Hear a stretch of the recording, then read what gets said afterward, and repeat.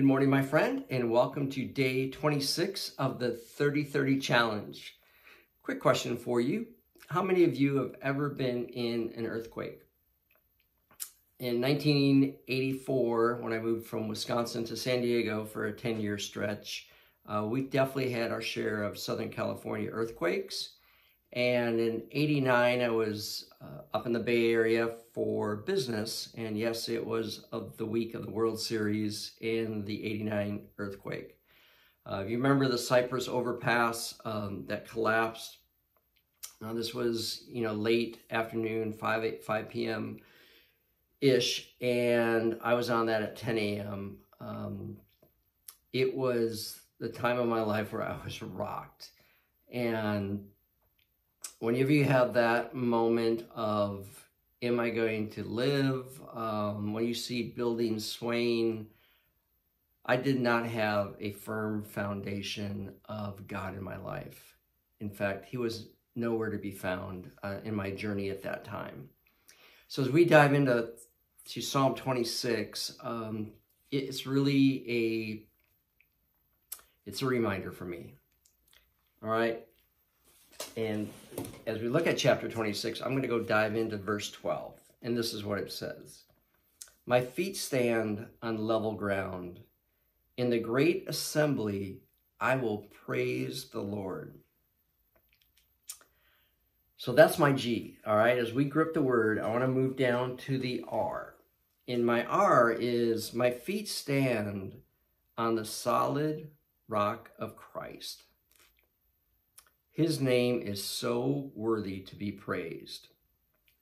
Now, as I drop down to the I for the implementation, I need to bust through any comfort zone when it comes to praising the Lord.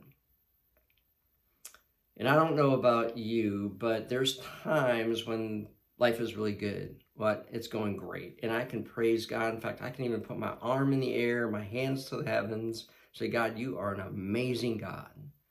But when the trials of life come, and friends, we know they will come, my hand stays more down and looking up going, God, what are you doing?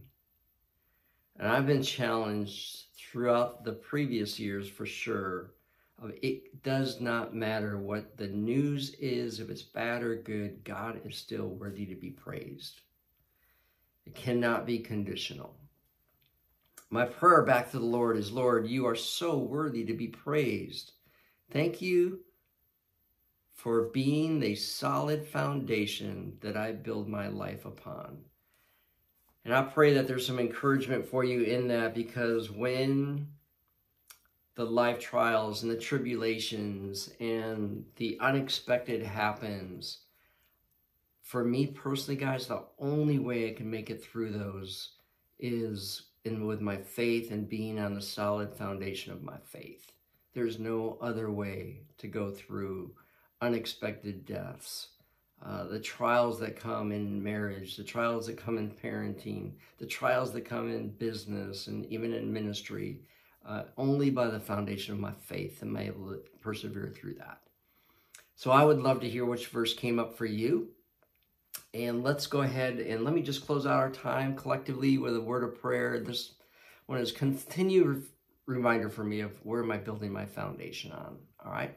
Heavenly Father, Lord, we come to just bow before you, God. You're an amazing God. You're an awesome God. Lord, we praise your holy name.